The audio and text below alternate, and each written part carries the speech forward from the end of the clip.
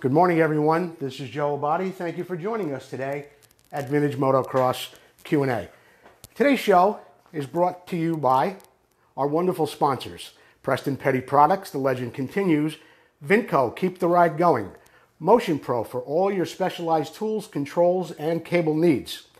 Nightmare Racing, the best reproduction Kawasaki plastic on the planet. AMSOIL, the first in synthetic oil since 1973. Full Circle Racing, your one-stop shop for spokes, rims, lacing, truing, and hub restoration. And a special sponsor today that I'd like to welcome, Fortuna Sausage Company. Fine Italian delicacies delivered right to your door. As you've heard me talk this week or seen my post here on Facebook, my guest this morning is going to be Paul Stannard in just a moment. But first, we've got a special guest coming in, and I'm about to get him on the phone. It is the one and only Preston Petty.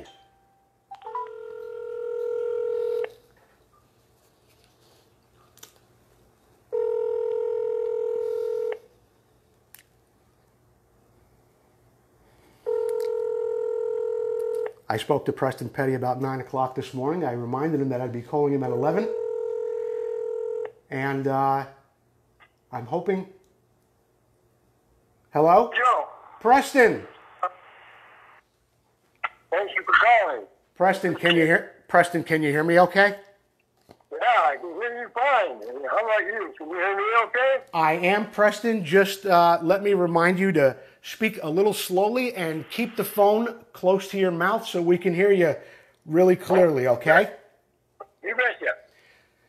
Preston, you must be very excited that the Preston Petty brand has been brought back to the forefront again by Paul Stannard. Tell me this, though. When did the first Preston Petty fender actually roll off the production line? When did all that happen? Well, the very first one, I think, was about January 1970.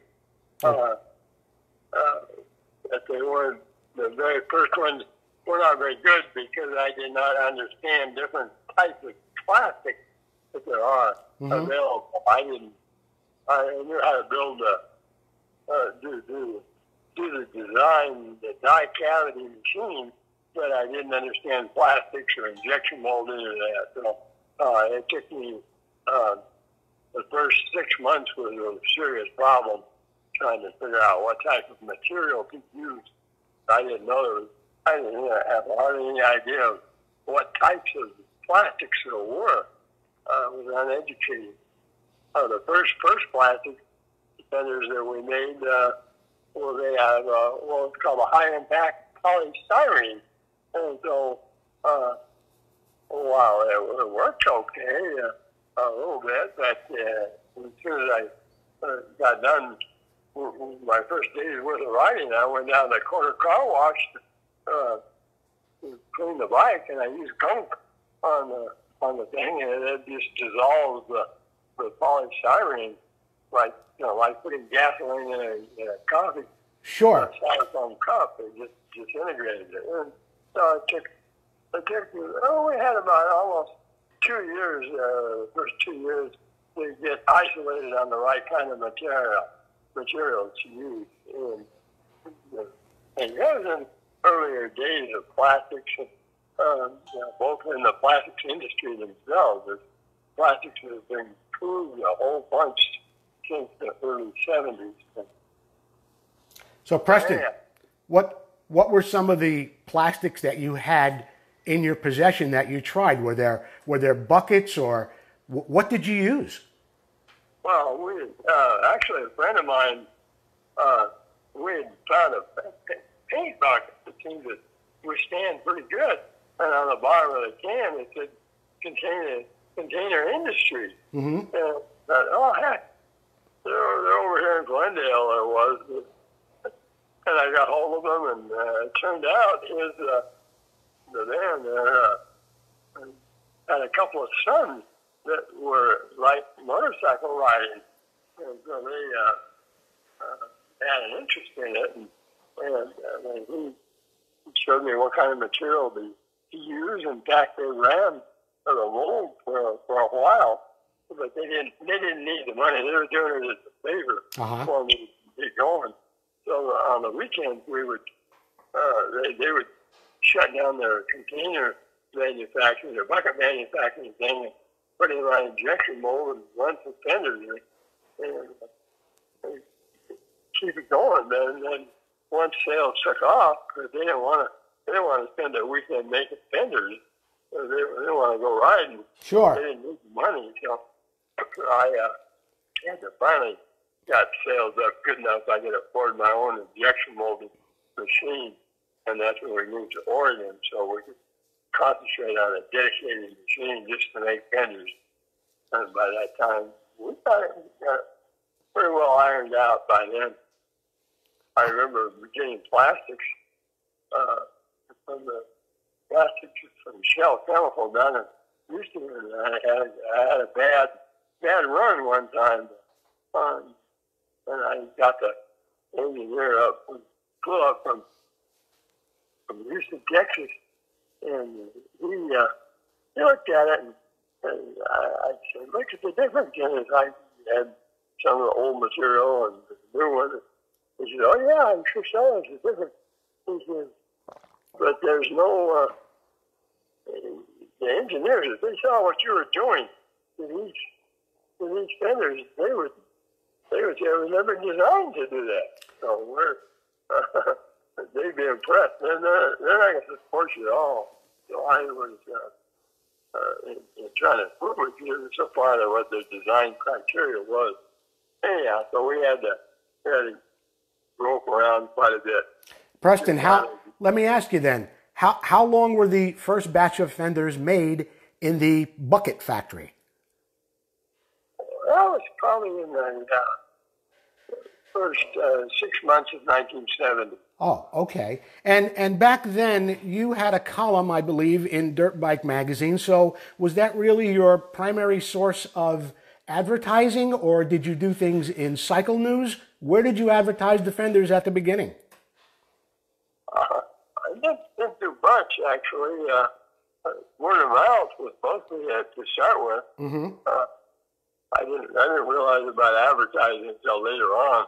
I was too focused on trying to crank out a superior fender and not advertising until I got there. It wasn't until Oregon that we really started advertising on it. But the first couple of years was just word of mouth and trying to get it perfected with the right materials, the right production, the best production facility we could produce. And that took me a couple of years. I didn't have any financing. I had to improvise. Back, I remember in Van Nuys, before I moved to Oregon, I was in Van Nuys, and I wanted to buy an injection molding machine to make these things. And I had a hard time getting somebody from Cincinnati, Millicon, was the company that did it, to even stop buying things. And the salesman finally did come in, and he left me some information there, and he's going to leave the door. And I said, "You're not leaving this door without me giving you an order for a machine."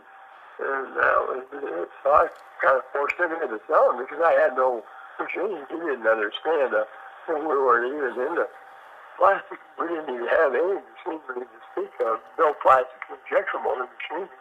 So that was kind of alien to that. Do you remember, Preston, the cost of that machine at that time? About $150,000. $150,000 in 1970? No, I'm sorry. I $59,000 on that one. The more expensive one was $150,000. Wow. Yeah, $50,000. So I had to. Fortunately, I didn't have that kind of money, but Cincinnati Millicon did their own financing, so I just found out what the monthly payment would be and sent them out the check for each month. Mm-hmm. And then the sales started going.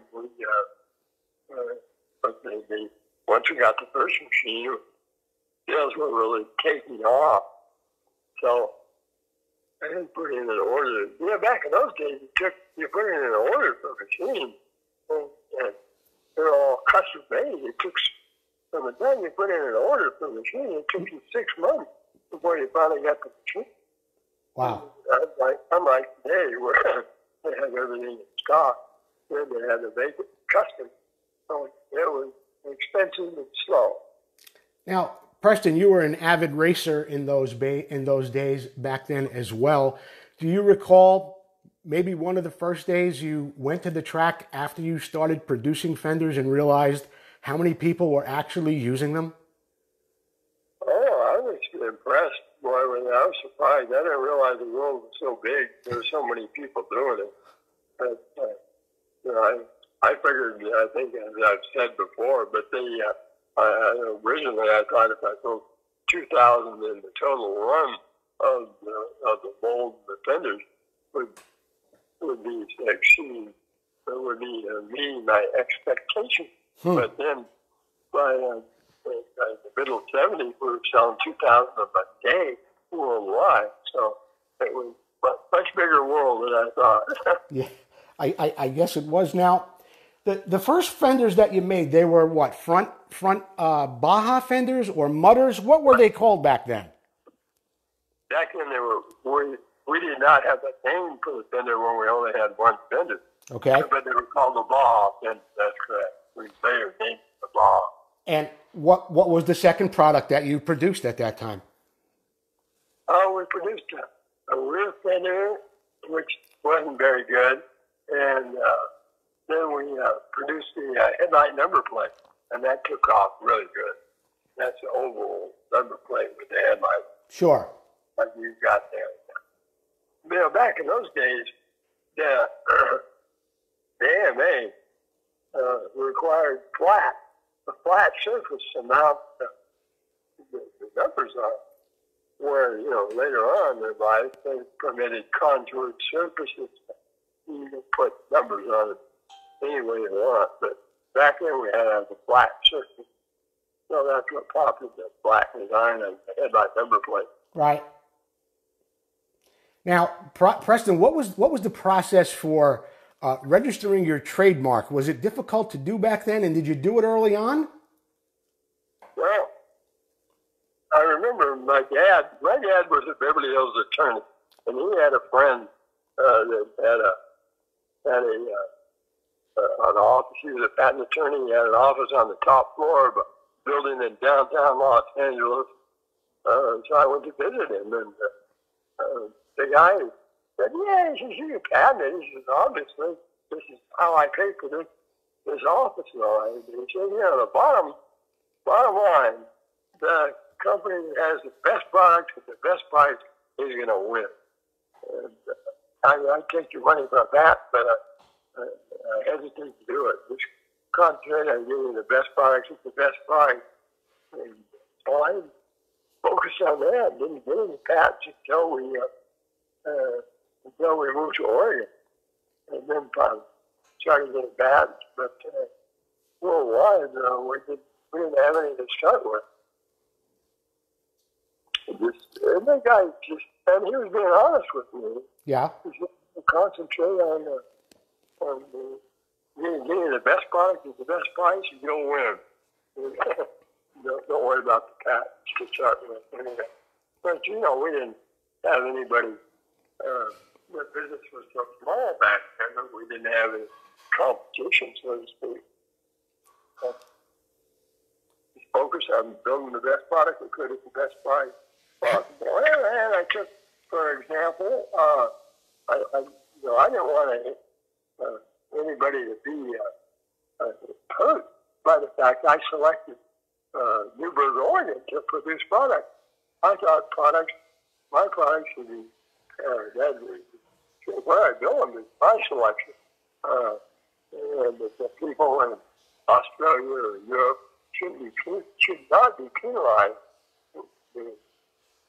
trade-wise for my selection on Newburgh, Oregon to produce them. So I made the price the same on my products worldwide, no matter whether we paid the shipping. So nobody would have, none of our distributors would have to pay for that night. So you kept the price the same across the board, around the world, and you paid shipping too. That's correct. Wow. How long were you in the building in Oregon, Preston, and how many square feet was that? Well, it was a big building. Fortunately, I was one of the better choices. When I first saw this building, it was a 40,000 square foot building. And I thought, man, that's much more than I need. So I'll just rent out the extra room because the price was cheap. It was like $59,000 with a rail siding and a lot of room in an old concrete block building. And I thought, boy, that could be great for me. And like 2 years, we were already out of space. We used every square. We never did sub out any of it. So fortunately, that was a good growth deal. We weren't into growth-wise when having that big building. And from there, where did you go?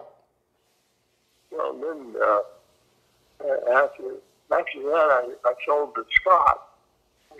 Sold Preston product Scott, the original Scott USA. Uh-huh. They went bankrupt, and they deteriorated from there on. Right. Put it that way. Well, Preston, your story is a very, very interesting one. So many people want to know about it, and I would really like to dedicate a whole show to you in the very near future. I have your number and your email. I'll get back in touch with you this week, and we'll arrange something.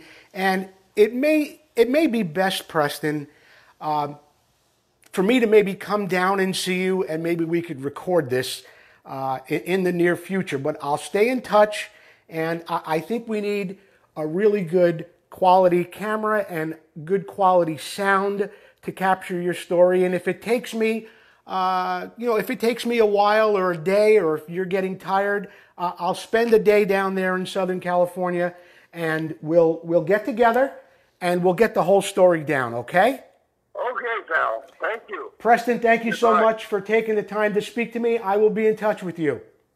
You betcha. Thanks, Preston. You betcha. Bye-bye. Bye.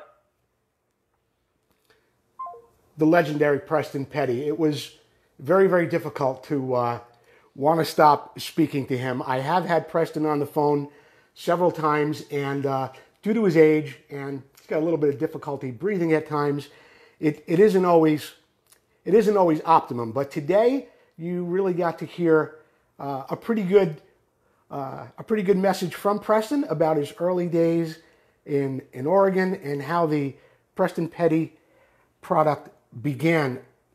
Right now, I'm going to have to put in a call into my next guest, who is Paul Stannard. He's going to be joining us in just a moment, and we'll be hearing more about his ventures with Strictly Hodaka, with Preston Petty, and so much more.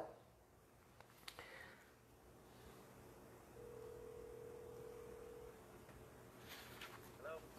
Paul? Good morning, Joe Abadi. Hey, Joe. Good morning. I'm listening to you right now. All right, I got it all shut off. How are you, Joe? I'm doing real well, and things got a little, well, let's put it this way. Generally, I call the person I'm interviewing and I tell them, okay, you just be quiet for a second while I give the introduction, and then we'll get into your interview. But I don't know. I don't think. How do you say it? You need no introduction, Paul Stannard. You mean I'm a legend in my own mind? Thank you. It had something to do with. You know what, Paul? Paul, let me read it, because I really worked hard on this. So I really want to read the introduction. My guest this morning began reproducing parts for the Hodaka brand after rediscovering vintage bikes in 1987. He was a food purveyor by trade, but soon found himself submerged once again in the brand he loved as a kid. For over 20 years, his company, Strictly Hodaka, supplied enthusiasts with everything needed to keep the Super Rats, Wombats, Dirt Sports, Road Toads, and Thunderdogs on the trail. He's credited with actually saving the name Hodaka. In 2016, after several years of development, he brought back to the forefront a vintage motocross product we all enjoyed as kids in the 1970s, Preston Petty products. It's my privilege to have as my guest this morning, Mr. Paul Stannard. Paul, how was that? Joe, that was humbling. It was fantastic. Thank you. And I didn't save the Hodaka brand or bring it back. It was a team effort. But thank you, Joe. That's very kind. Yeah, well, we're gonna be talking about that, and because it is the internet, and I do my research there, and you can go to 3 different places and read 3 different stories about something, and I did read that, and I said, well, this is pretty interesting. He saved the Hodaka brand. I got to ask him about this. But let's go back to when you were a wee child. Where did your journey begin with motorcycles, Paul? Well, I had mini bikes. I grew up in Westport, Connecticut, and I had mini bikes as a kid, and we always had land behind the house. And where I live now in Vermont was property that my grandfather had owned. And so every weekend, pretty much, I would come to Vermont with my grandfather, and we'd work or fish, or I'd get a chance to ride motorcycles. My first real mini cycle, in a sense, was a Trail 50, Honda Trail 50. Then I moved up to a CT70. I wish that I had an SL70 or an SL100, but I got the CT70, and that was pretty much through my youth. Never raced. Didn't do any of that. I just was kind of a woods rider, just enjoying my time out in the woods and time on the bike. Yeah, it was great. Do you have friends up there that had similar bikes, and you guys would go riding in the woods together, stuff like that? Yes and no. I had friends in Connecticut. We'd go riding in the woods and trails and down near the reservoirs and trails that we weren't supposed to be on, but as kids back then it was okay. Sure. And the camaraderie and the friendship and riding bikes, and never really got into chasing each other through the woods. It's just kind of seeing what was really out there and getting out and getting back home safe. Right. Now, did you attend any motocross races as a kid? Was there that moment where you said, this is something I'm going to really make a part of my life? Not necessarily. I did attend motocross races. We had closest to me at the time was races in Fishkill, New York, and I remember going there and watching the races. Loved it. I thought it was great. I just couldn't understand how these guys on these bikes could go over jumps and go so fast on these tracks. Being on a CT70, there's no way that was possible, and I loved it.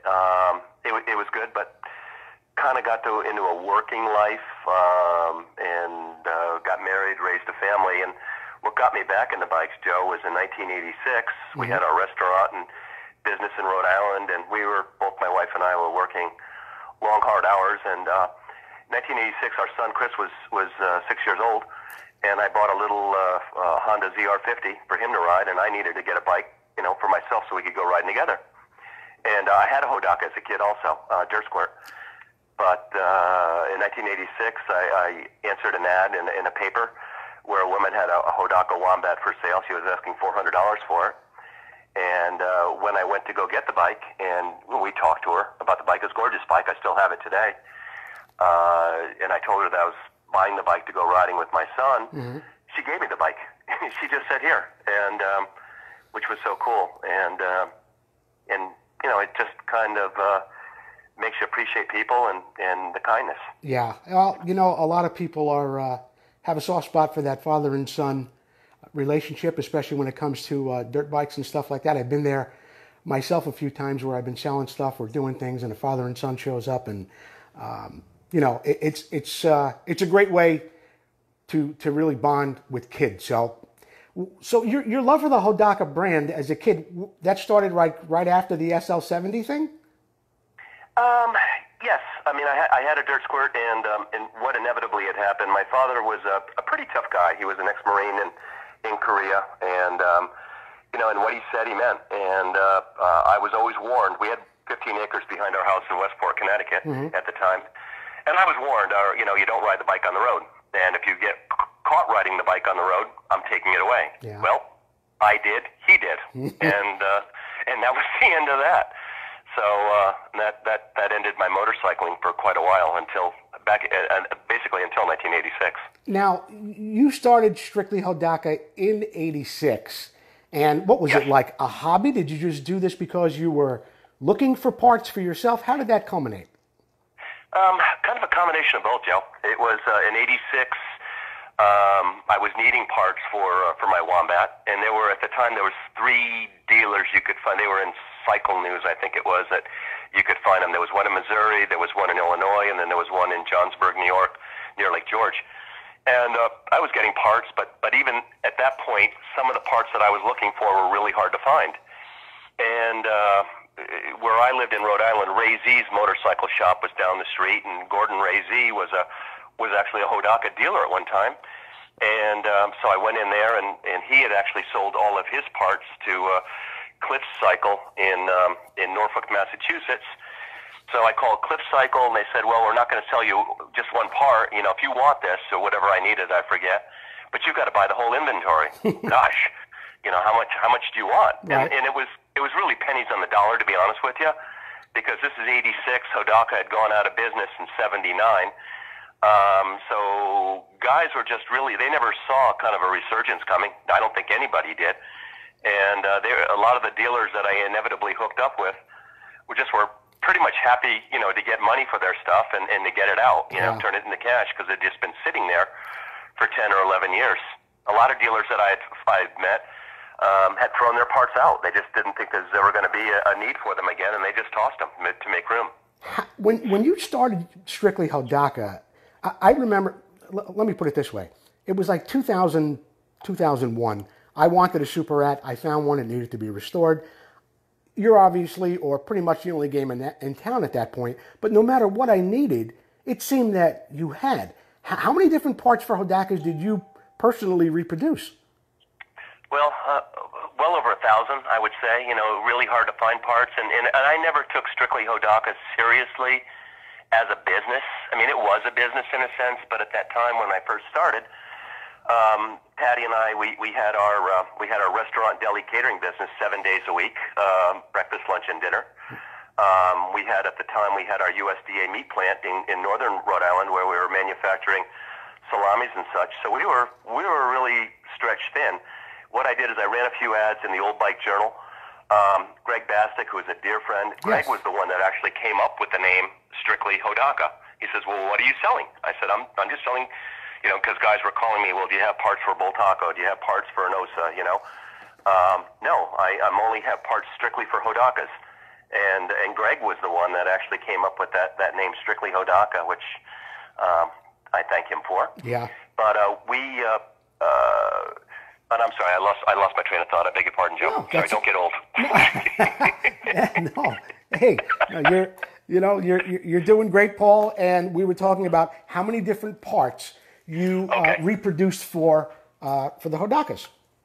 Yeah, well, realistically, probably thousands. And again, when we were talking about it being a business, I didn't look at it as a business. The monies that were being generated from sales of parts were getting rolled back into reproducing parts or buying more inventories. And I was finding as I was buying more and more inventories, I probably purchased almost 150, maybe 200 inventories, some very large, some very small, over the years while I was doing this. And it was great to meet the old dealers and talk to them about the war stories of back in the day. But what we were doing was generating monies, and I saw the writing on the wall when I was buying these inventories. We still were not finding, certain hard-to-find parts. And, maybe we'd come across one or two in an inventory, but there was a need. I could see the need to start focusing the monies on specific items that Hodaka was going to need, be it kick shafts or kick starters or pistons or rod kits. One of your sponsors, Vinco, Kurt Leverton. Yes. He reached out to me, I think it was in 1989. Now, he had just graduated college. He was dating his current wife, Evelina, his wife. Okay. And he reached out to me. They had set up a little room in his mom and dad's, a spare room in his mom and dad's house in Des Moines or Urbandale. And he contacted me. He was going to reproduce Hodaka ring sets. And he said, do you want to buy any? Would you? Sure, absolutely. And that's what my friendship with Kurt started right there, and we're still great friends to this day. Look where he's gone from having selling parts out of a kind of a spare bedroom in his mom and dad's house to owning hot rods, hot cams, and pivot works. But through Kurt and especially his wife Evelina, I was to give to them, a hard-to-find part. They would draw the part for me. They would analyze the Rockwell number, the hardness that needed to be. They would do all the work, and then they would, quote me. And sometimes I could say yes, and sometimes I could say no. But they made it very, very, very easy for me to reproduce parts. Just needed to have the money, and we were all the sales again from strictly Hodaka. At that point, we were more or less focusing on directly on manufacturing specific parts that I knew that we needed. Not all of them were money makers. I mean, there was things that we made that we didn't sell a lot of, but it helped to keep Hodakas alive, right, with a product that a part that they had to have. Was there one part, Paul? I think it was tank badges that I asked you about one time. There was one part specifically that you had to invest a lot of money in just to get it right before you even produced it. What was that part? Was it tank badges? It was a Kickstarter. The Hodaka 250s had an issue. The Hodaka 250s, the kick shaft and the kicker itself, they didn't really mate well. The shaft was too short. There was too much stress on the Kickstarter. So what we had to invest, and I believe it was Evelina from Hot Rods at the time that helped me with this, was we created, we had a longer kick shaft made, and then we had the knuckle on the kicker arm, where they made it to be splined longer, and then instead of using a 6mm pinch bolt, we used an 8mm pinch bolt, and that was very expensive to do. It was, two parts in the sense it had to be sold as a set. Customer had to pull the engine apart, replace the kick shaft, and then utilize our new Kickstarter with that. So yeah, that was pretty expensive, but it worked out, and it's kept a lot of bikes going. Yeah. Hey, Paul, you had a great little museum up there. I remember seeing pictures of it with a lot of bikes on a second floor. Do you still own all those bikes? Yeah, when I sold my the strictly Hodaka business in 2000, I think it was June of 2016. I sold it to I beg your pardon, 2018. I sold it to Terry Larson from Hodaka Parts. Terry's a great friend. I've known Terry for years, and I was out at the AIM Expo, and Terry had approached me down there to say, hey, he was buying Hodaka parts and just wanted to let me know, heads up. And I said at that point, why don't you buy me out too? Just kind of half joking. And we talked, and I ended up selling him the business. But when I did sell Terry the business with the licensing and the toolings and the parts and the trademarks and all of that, I asked to keep all of my memorabilia, and then all of the bikes that I've got, either my personal race bikes or the museum bikes, and they're here right now, Joe, up in Sandgate, Vermont, in our kind of museum that we've got here. Well, that's great that you still have them. Paul, one of the most memorable events every year when the Hodaka brand really became reintroduced to everyone was Hodaka Days up in Oregon, and I remember Tommy Croft, Jim Pomeroy, Brad Lackey, of course, Harry Taylor. There were so many people that would flock up there every year for that reunion. What were some of the most memorable times for you in those days? Well, we had Paul Clipper came all the way out from the East Coast. Super Hunky came out. Tom Penton, Tommy Rapp, Ron Pomeroy, Jim Pomeroy. The most memorable times was the beginning. What had happened? I became friends with Harry Taylor over the phone, and he needed a part, and I believe it was 1996. Harry and Patty Taylor's son Brett passed away of complications from diabetes. And Brett had the prototype Dirt Squirt 80, a very rare bike, but he had the prototype, and it wasn't complete. And so Harry, I knew how to reach Harry, but he was kind of a god to me in a sense, and I didn't want to bug him. But he reached out to me looking for cylinder and cases and some other stuff for that bike to finish it out. And he was a very, very proud man, Harry was, and he never took anything from anybody. He always paid his way. And when I talked to him on the phone, I just felt like I knew him all my life. And I said, hey, listen, I just bought this Dirt Squirt 80 engine. It's reasonably clean. I only paid like $50 for it. It came out of Wisconsin. I've got it here. This is for your son's memory, the bike. I'd like to give this to you. And he accepted that, which was really weird. And we talked about it later, that he doesn't know why he accepted it. But from there, we became great friends. And And again, I lost my train of thought with this. I'm sorry, Joe. We were talking about the early days of the Hodaka days and all the, motocross and motorcycle legends coming up there. And you said that the early days were the most memorable. They were, and the story goes to Harry is that we got a chance to meet. He invited me out to the West Coast, and we were going to go to Corvallis, an event that they had, a show and swap meet that they had down in Corvallis, Oregon. Mm-hmm. And I accepted his invitation to meet him finally face to face. And I came out with George Cohn was a Hodaka dealer from Oklahoma. Jeff Hackett was a dear friend. He was a photographer for Old Bike Journal and some others. And then Roger Lippiett was a dealer in Ohio. All dear friends. So the four of us flew out. We met Harry, and unbeknownst to us, in Athena, Oregon, Harry had, for the first time in many, many years, had assembled all of the old Pabatco, the Hodaka people that live locally there. And we had a barbecue and a great time. Then we drove off the next day. We all drove off to Corvallis, which is a 8-hour drive. Yeah. And we had another great time there. When the weekend was done, when it was over, I said to Harry, I says, God, it would be great if we could do this every year. And I said, what do you think? We do it in Athena. And that was the start of Hodaka Day. So the unofficial start was in 1999, and the official start was 2000. But it was fun. It was simple. It was fun, and we kind of were winging it, you know. And parades down Main Street with Hodakas, and maybe in the first year there might have been 40 Hodakas, and now there are hundreds that show up. But it was family oriented. It was fun. It was simple. It was kind of fly by the cuff, and I look back at that and just. And I remember telling Harry back then, because a lot of people would approach him and say, "Oh, you remember that race at Worshugel, or do you remember the race down at Hangtown?" Yeah. And they were reminiscing. And I looked at Harry one day while this is going on, maybe 2002, and I said, "You know what, Harry? Right now, right here, these are the good old days. That's what right. we're doing right now." And I look back at it, Joe, and God, it's so true. True. It really is. You never know when you're making an unforgettable memory like that. And well, needless to say, a guy like Harry Taylor and the Pabatco people all being together there, Hodaka heaven, I guess you could call it.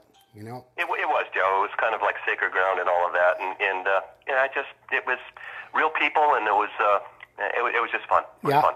Hey, Paul, we mentioned a little bit earlier when I commented on an article saying that they said that you saved the name. It was in an article from Inside Vintage, and they said that, and it also said something about someone had bought a remaining parts inventory from the factory, but the inventory had burned down. It was lost in a fire. So were they right about losing a huge inventory like that? And are they also wrong, or are they right about you being able to save the Hodaka name when you resurrected it in 1987? Well, I never resurrected the Hodaka name. It's a cult following, Joe. I mean, I might have been back in the day the loudmouth or the voice. It was my love and my passion. I mean, you and I were chasing each other at races at Thunder Ridge and so on here in the Northeast. We had so much fun. We did. But no, it was a total, the Hodaka thing, the resurrection it was a total team effort.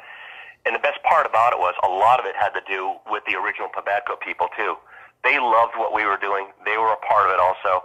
Ed Chestnut, Jim Gentry, Marvin Foster, Harry Taylor. It was so much fun. But no, it wasn't. I did not resurrect the brand at all. And as far as that article goes, there was, and I'll leave it to you to be the judge on what I'm going to say on this, but there was, when Hodaka had gone out of business in 1979, there were 9 distributors in the United States. 2 really large ones that were still going. One was Bill's Hodaka in Mexico, Missouri, and the other big one was Wheels of Time in Lock Haven, Pennsylvania, right near State College. Bill's Hodaka and Pabatco had offered, to take back all of the remaining parts from the distributors, and most distributors did send their parts back. Bill's Hodaka chose not to. He chose to continue to service his dealer network in and around Missouri, and which was very admirable on his end. Now, the remaining inventories from distributors were sent back to Pabatco. And I believe, if memory serves me correctly, there were 7 train cars worth of parts that were sent to Wheels of Time in Lock Haven, Pennsylvania. along with the inventory of parts, there were, I believe, 6 or 8 motorcycles that were part of the Pabadco display in their main offices. They all had historical significance. The 10,000th Hodaka was there. The number 1 Wombat was there. The 35,000th Ace 100. Anyway, they were all there, part of this museum display at Pabadco in Athena, and they were also, and Harry Taylor's Road Racer. They were all shipped back to Pennsylvania. Okay. And where they were displayed. And shortly, Wheels of Time kept going. They had a mysterious fire. They had their warehouse was part of an old bowling alley, all wood, and they had a kind of what was called a mysterious fire in 1981. Well, several weeks before the fire, and I know for a fact that there were dealers, a fairly close proximity, within 100, 200 miles of Wheels of Time, that were approached on buying huge amounts of Hodaka parts at one time at bargain basement prices. I mean, really, really cheap stuff being dumped. Okay. And one of those people was a gentleman named Jake Fisher, Fisher's Competition in Butler, Pennsylvania. And Jake took advantage of a lot of that inventory, which in turn, yes, I did buy from Jake 20 years ago maybe, but huge amounts of stuff that a dealer wouldn't want. But Jake was approached by the owners of Wheels of Time. He bought this tractor-trailer truckload or maybe more worth of parts, and shortly thereafter there was a mysterious fire. Now, I'm not going to mention his name, but the gentleman that owned Wheels of Time, I've spoken to several times on the phone, he claims that there was a fire and that everything was destroyed. And I questioned him specifically about those motorcycles that were part of that museum display. Yes, he said, those were all burned in the fire too. And then I went upstairs to my museum display, and I took photos of 3 or 4 of them that I own, that are here. They're brand new still. They've never been started. And I said, how can you explain this? If they burned in the fire, they're right here. Here's the serial numbers. And he never was able to answer that. So, did Fisher pay him? Did Fisher pay him before the fire? Yes, Jake Fisher paid him pennies on the dollar. I mean, he was paying dealer or distributor pricing as it was. Right. But Jake paid him pennies on the dollar on the value of what those parts were. Was the Harry? Which in turn, I bought from Jake, and now that Terry Larson at Hodaka Parts now has. Was the Harry Taylor Daytona bike in that fire? No, and I've been asked about what bikes would I like, and that is one bike that is I would give anything, almost anything, obviously, for that bike. That bike was part of that museum display. I had tried chasing that bike down, finding it, and knowing that I knew where all of the other bikes, part of that museum display that supposedly burned, I knew where every single one of them were. Some were here, some were on the West Coast, but no one seemed to know where the Harry Taylor bike went. And I always wanted to buy that bike, and I was always going to give it back to Harry if I had found it. So you don't think that it did burn and it's out there somewhere? I do. Jack Broomall, a dear friend of mine from down in Pennsylvania, he did a Harry Taylor replica. Phenomenal. I mean, to the T. Photos that I had, photos that Harry's family had, his daughter Holly had, other photos from some of the people that worked at Pabadco and helped Harry with the build on that bike. So Jack Broomall built a replica. I mean, nuts off to it. It's dead on. But yes, Harry Taylor's bike, I would believe, is still out there, and I would love nothing more to find that bike. And if I could buy it, I'd give it to his daughter Holly. Now, correct me if I'm wrong. Hodaka actually did make 2 works bikes: the Harry Taylor bike, and I think they made a factory bike for Tommy Croft. Correct? Not really. They made a variety of different bikes. Now, as far as there were 2 real Pabadco Hodaka sponsored factory racers for Hodaka. 2 of them. One was Harry Taylor. He was in charge of the R&D, and he was the race team. And the other was Tommy Croft. And that was it. I mean, the other guys, there were a lot of other guys out there that were sponsored by dealers, sponsored by distributors, some great people, great names. And some of the guys that started on Hodakas and later changed to different brands and go on with their pro lives. Yeah. But Tommy Croft and Harry Taylor were really the only factory Hodaka racers. Tommy was, I believe, if my memory again is correct, Tommy was staying at Harry's house in Oregon, and Tommy's from San Diego area, and Tommy was staying at Harry's house in Oregon, and got a call, from what I understand, from Marty Smith. Said, "Hey, there's an opening at Team Honda. You know, do you want to join Team Honda? You have to leave Hodaka." And I believe Tommy was a little torn. I mean, loyalty, but and from what Harry told me, Harry says, "Come on, kid, you'd be crazy not to join Team Honda." And Tommy left and went with Honda. And the rest, as they say, is history. True class guy, Tommy and Cindy Croft too. Absolutely. You know, throughout our little conversation here, a few names came up. One of them was Greg Bastick, and then there was another topic where you talked about you and I racing back in the Northeast or in the early 2000s, which kind of leads me to my next question, or a little bit of a statement. Then you could tell me a little bit more about it. I think it was around 2002. I was on a Can-Am, you know, racing at Armour, racing at the ACR events. The Can-Am was an incredible bike, and it was like just like a whole shot bike for me. I never was concerned. And one day, I don't know if it was Mid-Ohio or where it was, Greg Bastick, who I didn't know real well at the time, lines up next to me on a Hodaka 125, and I'm like, yeah, okay. Let me tell you something. Greg Bastick handed me my ass on that 125.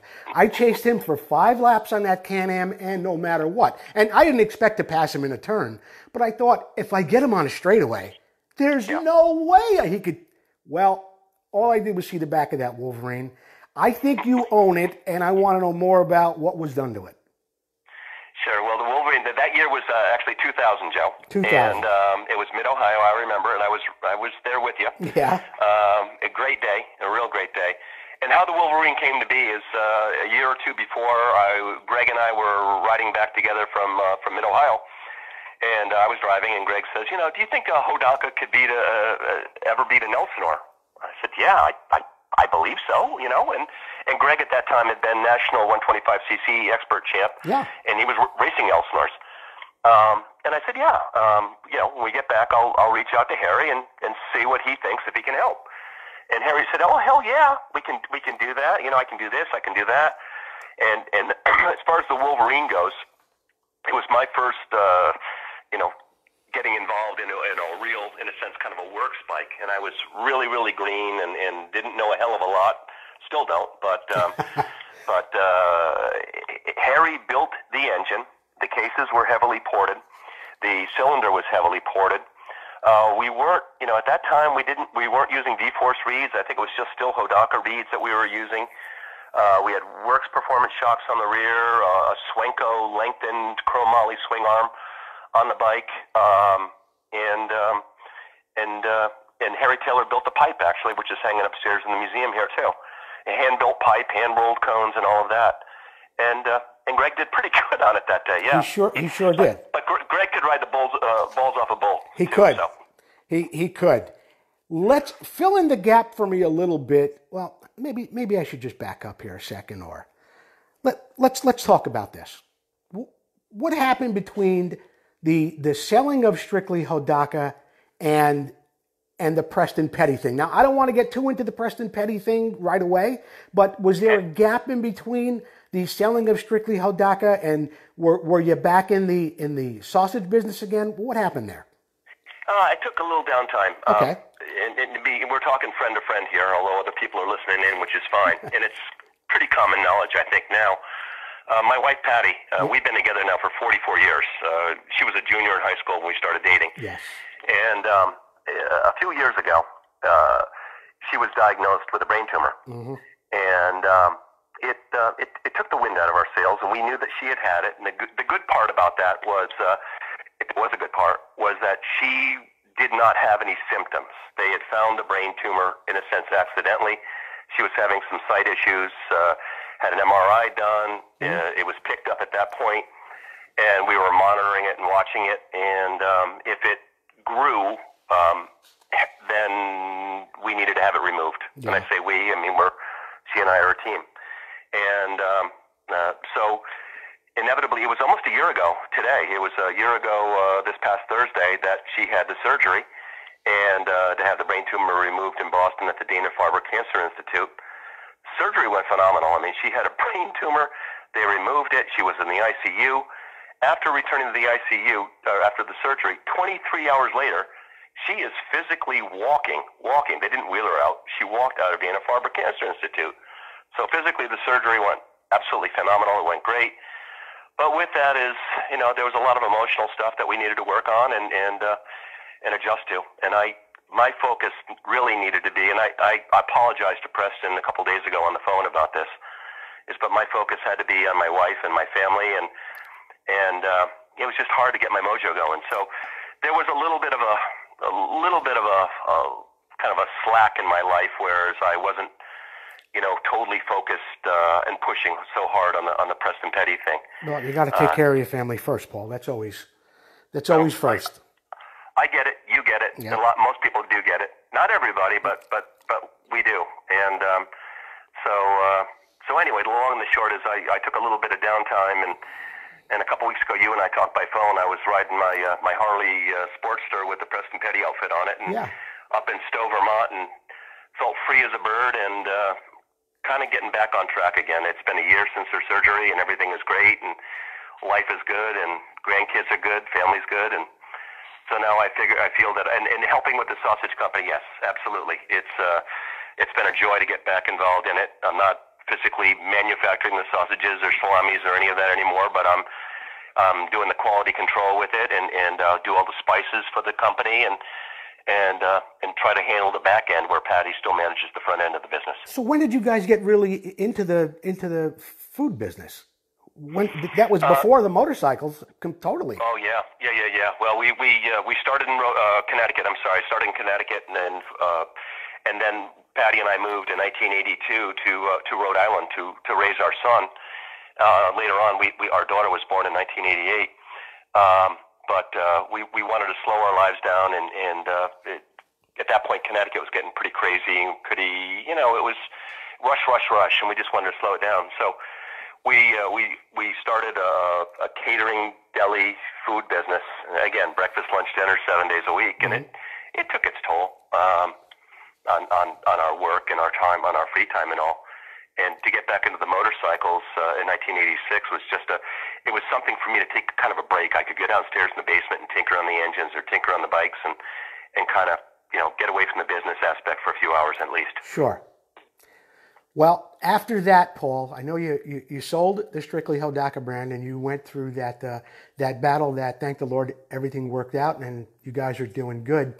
But then you took on a whole new project, and I really want to know about this from start to finish, which is, of course, the resurrection of the Preston Petty brand. I know you began making fenders in 2016, but there had to be a lot of groundwork before that.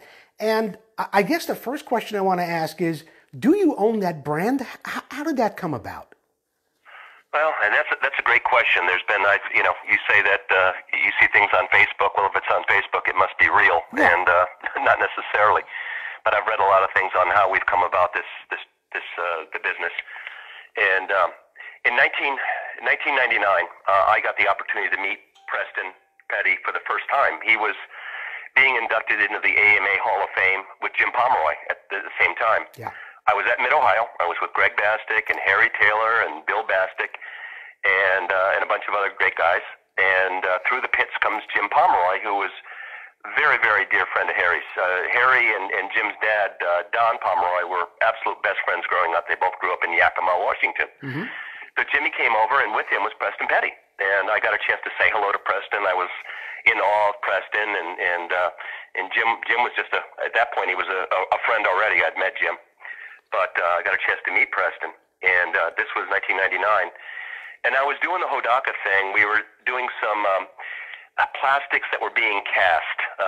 You would pour a plastic material like an epoxy into a silicone tool or an epoxy tool, and it would make a part. And so we were dabbling in plastics, not injection molding or vacuum forming, but just kind of dabbling in a little bit. We were reproducing some rubber parts that way also.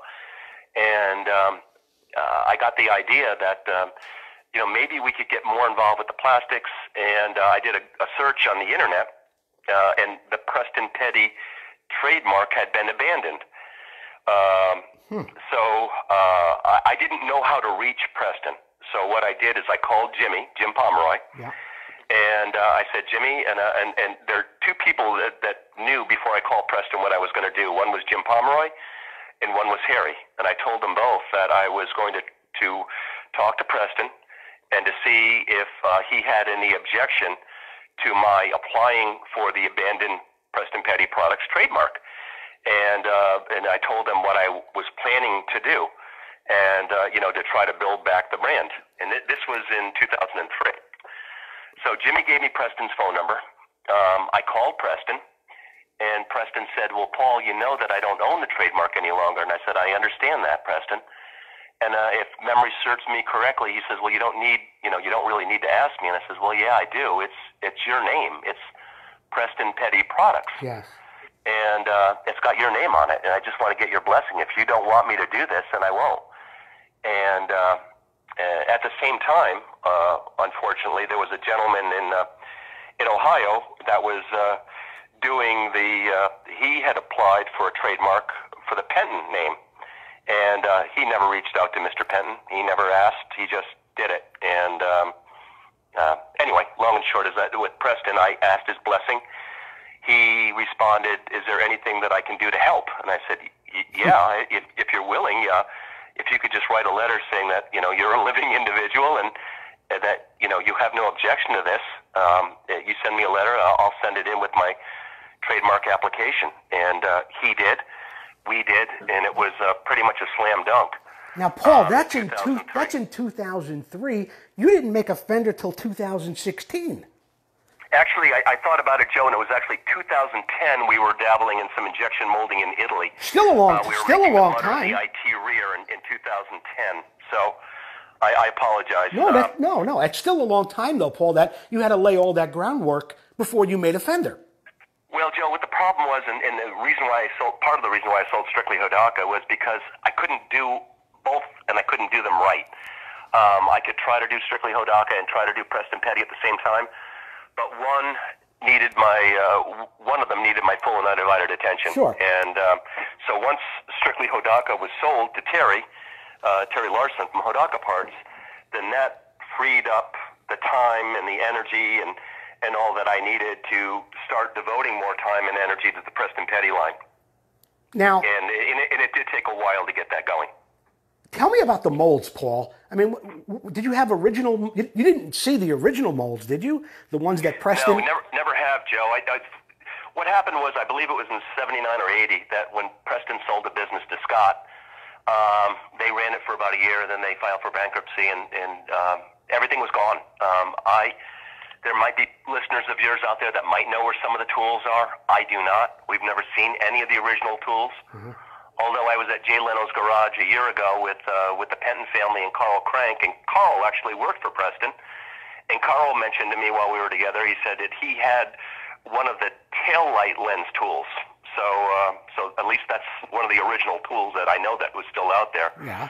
But what we had to do is we had to take brand new original parts in good condition, and we had to do reverse engineering on that to build tools. So the fender tools, they run about $25,000, give or take.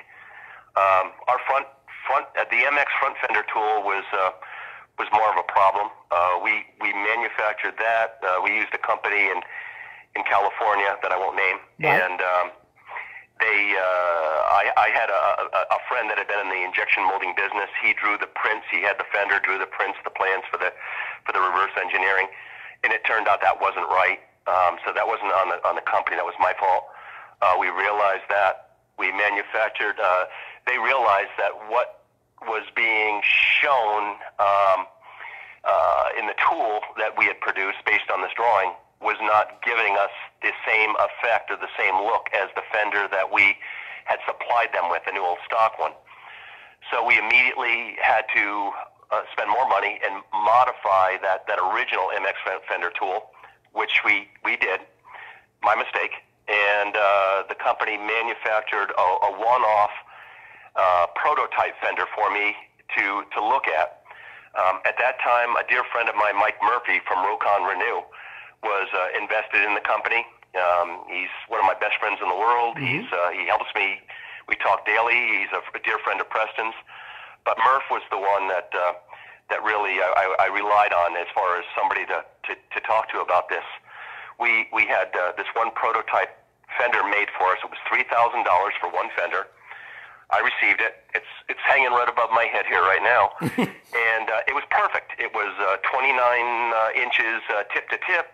The flare in the front where the MX was is 6 inches. Everything was perfect. Yes. We were good. Let's go.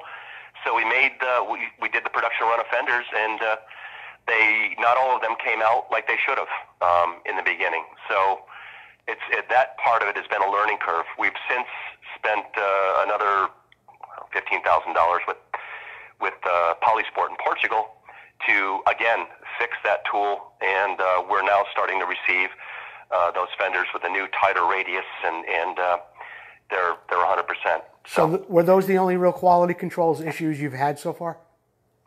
Yeah, yes and no. I mean, that was the major quality control issue. Obviously, the MX front fender was very, very, very important to Preston Petty products. Yeah. But the other thing is, I had vendors in Italy, a big name brand company that we all know. I won't say, okay. But they were manufacturing some of my products. I had two companies, one in Gardena, California, and another company in Long Beach, California, manufacturing products. Everybody was using the exact same color material.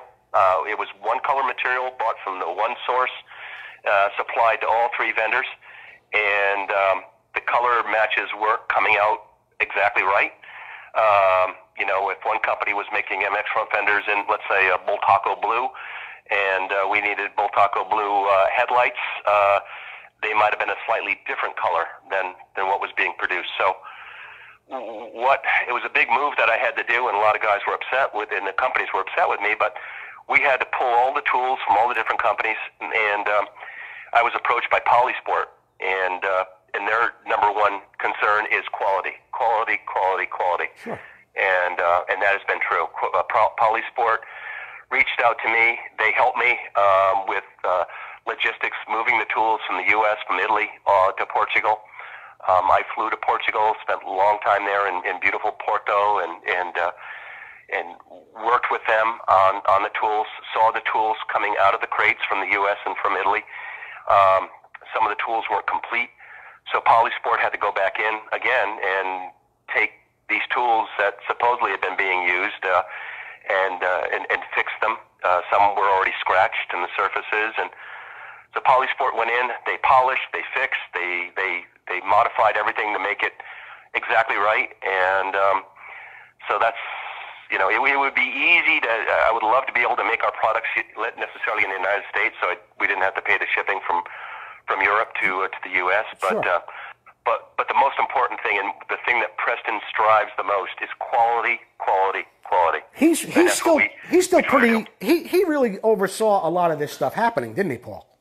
Well, back in the day, Joe, heck, and when he was in Newburgh, he was the guy running the machines. He was the guy fixing the tools. He was the guy out doing the sales calls. Yeah. Preston did it all. I don't know when he found time to sleep. For a while, I think he backed off racing for a few years, because of the business aspect. But I mean, my hat's off to that gentleman. He just worked his butt off and worked so hard, and his love and his passion. But yeah, I mean, Preston was the guy making the tools. So, I'm not that talented. I'm not that smart. So we have to rely on other companies and other people to do what needs to be done. Are you reproducing everything that Preston Petty made originally in the heyday of the 70s? Every item? No, there's a lot of items. Like before you called me, Joe. I just received a phone call from a gentleman or an email, from a gentleman who was looking for like the mini mutters. Those would be ideal for like an 18-inch front wheel on a bike. Yes. No, we haven't reproduced those because of our investment right now. I mean, we had owed Polysport at one time over $100,000, and we're knocking that down little by little. But we need to pay down a debt, and then we're not taking a salary, we're not taking a dime from the company. We're just, everything that we are generating goes back into, first of all, paying down Polysport, paying them back for their generosity. Mm-hmm. They've allowed me 4 years with no interest, which is huge. I mean, they believe in the company, they believe in Preston Petty. and they believe in me. Yeah. And once we get this pulled down a little bit, the debt pulled down, then yeah, we've got some items like the rounder mutter fenders that didn't have the IB, the flat spot on the top, and the rear mutters, the longer ones that are like 5.5 inches wide, 6 inches wide, like a full fender that's rounded. There's a bunch of things. We've got a bunch of new things that are coming. I don't want to announce it today but I'd like to use your vintage Q&A show to make those announcements. Absolutely. If that's possible when we're ready. Oh yeah, I would be more than happy to do that. One other thing I noticed that you don't make, or you make the fender, but it's not called a Tony D fender. Yes. Why is that? Well, the reason we were calling it the Tony D in the beginning. Yeah. And I was approached for good reason by Tony himself. Yeah. He reached out to me, and he wanted to be compensated for that. And in all fairness, I figured a price per fender, and Tony didn't think that was enough. And at the time, a dear mutual friend of yours, Joe, and of mine, Tom White, seemed to get kind of in the middle and to help me and to broach this with Tony, and we couldn't come to an agreement about compensating Tony to do the fenders and put his name on it. So my promise to Tony is that I will never ever call them the Tony D. They are Preston. The name that Preston had given the fenders was the MX front. Yes. And that's what we're going to stick with, what Preston called it. Well, Paul, if it were me, see, you don't think like an Italian. It surprises me. You got all this sausage and all this food, right? You've got Anna Romano Di Stefano and Tony Di Stefano. You should have made some kind of barter with the sausage and the prosciutto and the mozzarella. You had all the cards, Paul. I sent it to him, Joe. Maybe it wasn't enough. I don't know. Really? All right. Well, then you did play it, I guess, as best as you could. What can we do now? So what was really the biggest hurdle though, Paul, with getting the petty name and the product back out there again?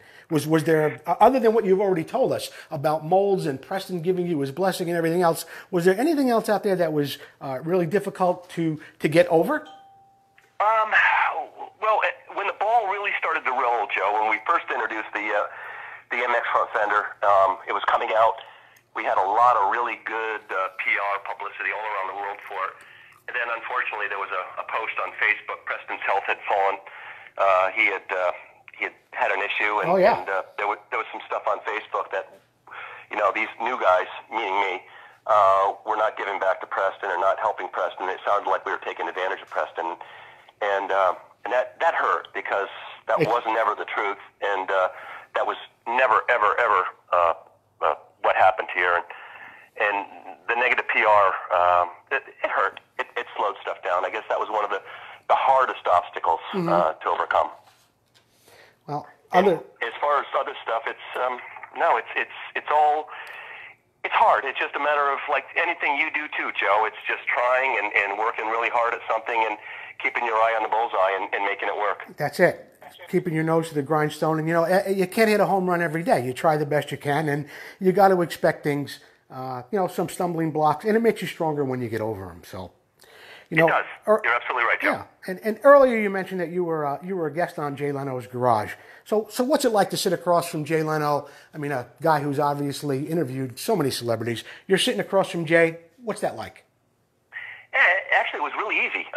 Jay, back in '92, my wife and I were written up in the LA Times as unsolicited. The food editor of the LA Times had come into our deli in Rhode Island, and we didn't know. She never identified herself, and she went back to LA and she wrote an article, America's Best, Worth Waiting for Tuna's Salamis. And from that, we didn't know it was coming out. I think it was a Thursday, and all of a sudden the phone started to ring at our deli, because the article had our phone number there. I don't think the internet was really strong at that point, if it was even going. And the mayor of LA, his office called, wanting to order some more salamis. Clint Eastwood's office, he was mayor of Carmel at the time, his office called. And then Mavis Leno, Jay's wife, called. And she said, "This is Mrs. Leno and our Mavis Leno," and she placed this order with us. And just to verify it was the Leno's, I reached out again to Greg Bastick. He was at the Old Bike Journal, and his boss, dear friend Buzz Canner, had just interviewed Jay at his home. So I asked, okay, we're sending this package to this address in Beverly Hills. Is this the Leno address? He said, yeah, it is. So I, being thinking I was funny, I put a Strictly Hodaka business card in with the stuff and gave him some free salamis and stuff. And I wrote on the back of my card, I said, hey, Jay, you need to get a real motorcycle. You need to get a Hodaka. So it was a few days later, and my wife, it was lunchtime. It was a Friday in our deli. It was packed. It was summertime. It was crazy. And my wife, Patty, answered the phone, thinking it was a phone-in order. And the guy says, hey, he said, this is Jay Leno. I'd like to talk to Paul. And my wife thought it was a prank. Sure. And Patty said, oh, yeah, right. And, well, he's a little busy right now. And Jay said, well, okay, this is Jay Leno. I'll call back. And she said, is this really Jay Leno? He said, yeah. So anyway, got on the phone with Jay. He was super neat, super cool. Invited us to the Tonight Show and to come sit in the audience with him or his wife, which we did. Nice. But we had the motorcycle connection. So and a bunch of years later, I had a brand new Combat Wombat motorcycle I'd purchased in an inventory, brand new. And I reached out to Jay because back in the day, Hodaka had John Wayne. They had Mannix. They had Peter Graves from Mission Impossible doing promos on their bikes. And I reached out to Jay and I said, John Wayne even did this. And I'm not looking to promote strictly Hodaka. I'm just looking to, promote the Hodaka brand by having you just sit on the bike, Yeah. And he said, really, John Wayne, huh? I'd like to have a photo of that. And since I'd given him one, I met him at Foxwoods Casino. He was doing a show that night, and so we got a chance to meet there and talk. And my wife and I had met him several times. So anyway, long and the short of it is, when I sat down with Jay to do the interview, I was only filling in for Ken Smith. Ken Smith wrote the Hodaka book, and Jay was interviewing me on behalf of Ken Smith for the Hodaka book. And okay. So talking.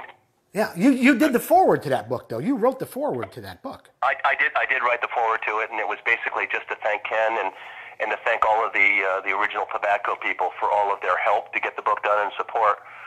And the reason why I pushed on the book, and the book came out in 2014, which was Hodaka's 50th anniversary, and I wanted to have the book done before Harry Taylor had passed, but he had passed in 2013.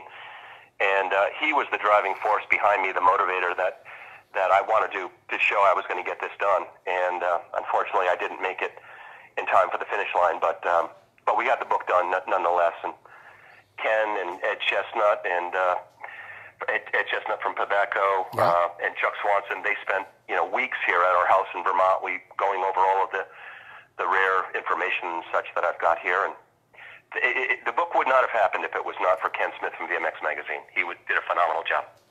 Yeah, and as he's done throughout the years with VMX and with supporting so many events and doing so many things, Ken Smith, if you're listening, we all owe you a debt of gratitude, so to speak.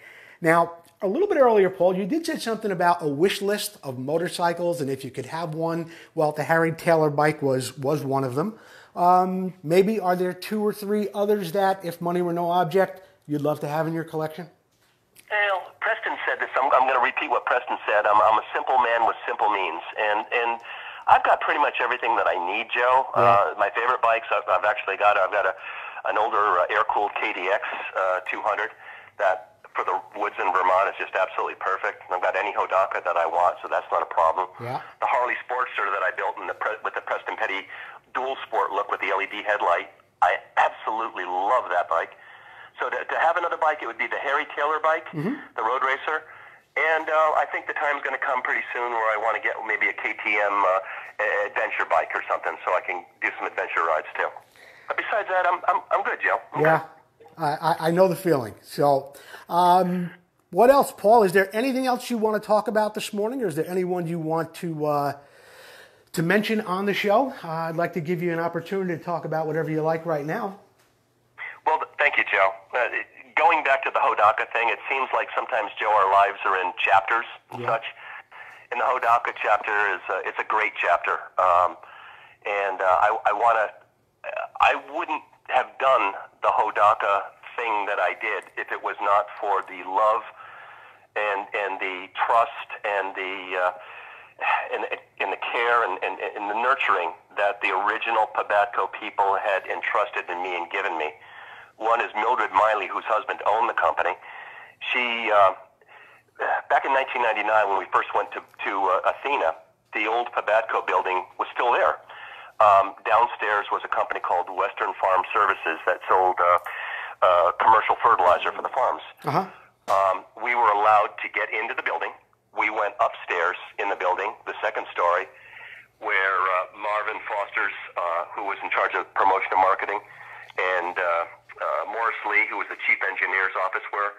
And when we went upstairs, there were cobwebs. You had to, cobwebs galore. You couldn't see. It was just full of cobwebs, and a buddy of mine, Jeff Hackett, had a video camera and was taping this.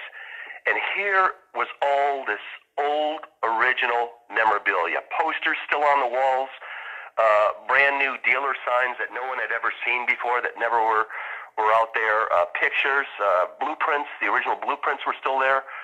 And Mrs. Miley entrusted me with those to do the right thing and to promote Hodaka. And as did Jim Gentry from Pabatco, things that Jim has given me, and Ed Chestnut, and Harry especially too, and Marvin, Chuck. I just want to thank them for trusting in me to allow me to do what I did when I did it. I did it for Strictly Hodaka. We had around for 32 years. It was a good run. It was a great run. But I was tired of the parts business, Joe, and I needed to focus on the Preston Petty thing, which I'm feeling really, really good and positive about now. Yes. But I want to thank the Pabatco people and the love that they've given to me, and I hope that I gave it back. And I also like to thank Preston, because Preston is, I know to everybody out there, he's a legend. Of course he is, but he is a true gentleman. And anybody that knows Preston like you do, Joe, and I do, He certainly is. and all of our friends, he is the real deal. He is so humble. He is so sincere, and the things that Preston has done in his life are just amazing. He didn't bring it up, but he had his twin engine plane, and he flew around the world by himself. That was, I know what year it was, but it probably in the late 70s, I guess. Yeah. But around the world by himself. Preston was on the Concorde, flew from London to New York, had breakfast in London, got on the Concorde, and then the captain actually invited him into the cockpit. Preston said he was in the cockpit of the Concorde for half an hour talking to the captain about the airplane. And wow. Gosh, all this stuff that. Well, another little story that Preston, Preston, if you're listening, you're going to kick my butt. But there was we were going to go do the C.J. Leno's garage. I was with Chris Carter. Yeah, I have a picture of it. Pro. Yeah, I have a picture of it here on the slideshow. Yeah. Okay, well, Chris was. We had breakfast one morning with Pedro Aruja. He's the owner of Polysport, and this is what class Pedro is. Polysport is. Pedro invited Preston to fly to Portugal to come see their facility, but Preston's health did not allow for that. So Pedro, as busy as a man that he is, traveling all over the world, he flew to LA, met me, met Ken Smith, and we did.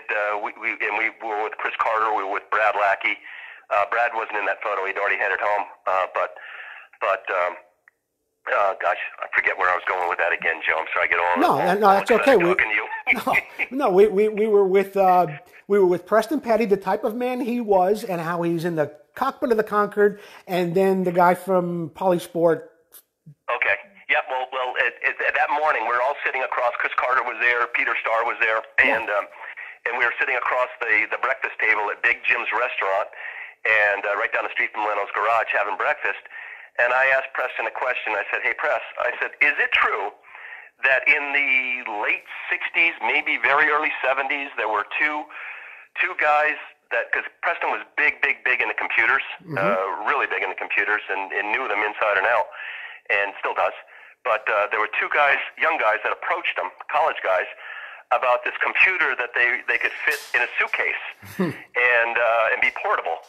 And I said, "Is that story true? Did they actually come to you?" and Steve Jobs. Yeah. And he said, yeah. He said it looked kind of hokey. I didn't think it was ever going to work.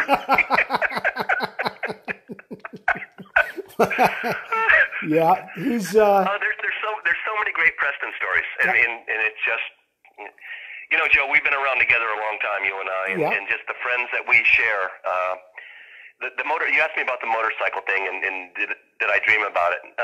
As a kid, no, not necessarily, but I do have to say this: that my wife and I, the best people that we've met in our lives, that would do anything for us, are all motorcycle people. Hands They're down. all motorcycle affiliated. Oh, yeah. And they're the most honest, decent, hardworking, caring people. And if it wasn't for the motorcycles, I think our lives would be pretty empty, Joe. I agree. My guest this morning has been Paul Stannard. Paul, I want to thank you once again for your sponsorship for Vintage Motocross Q&A, for all you do for the vintage motocross community, for the Preston Petty things, for all you did with Strictly Hodaka, and all the things you're still doing for us, Paul. So thank you very much. Joe, I want to thank you, Joe, for what you're doing. You're such a great, positive vibe for our sport that we love, Joe. Oh. I love tuning in. I love seeing what you're doing. You're providing a great service. And, Joe, we've known each other a long time. You're just a fantastic guy, too. Thank you. It's just like talking to Leno. It's just like talking to an old friend. Yeah, great, Joe. Thank you, Joe. Thank you so much, Paul. And regards to Patty and the kids. All right, and you tell Susie we said hello, too, and send our love, okay? Will do, Paul. Okay. Thank you so much. Bye. Bye-bye. My guest this morning has been Paul Stannard. Some great stories about Preston Petty, how the fenders came about, his days at Strictly Hodaka, and so much more. Once again, I want to thank our sponsors, Preston Petty Products, the legend continues, Vintco, keep the ride going, Motion Pro for all your specialized tools, controls, and cable needs. Mark Hildebrand and Nightmare Racing, a dear friend, and makes the best Kawasaki plastic on the planet. Russell Waters and Amsoil, the first in synthetic oil since 1973. Tom McAllister, Full Circle Racing, your one-stop shop for spokes, rims, lacing, truing, and hub restoration. And of course, Fortuna Sausage and Italian Market. Fine Italian delicacies delivered right to your door. This is Joe Abate. Please join me on Wednesday night for Vintage Motocross Q&A. And by then, I should have, I hope I have a guest for next Sunday. Till I speak to you again, have a blessed week, everyone. Enjoy your Labor Day. Have a great one. Thanks for joining us today.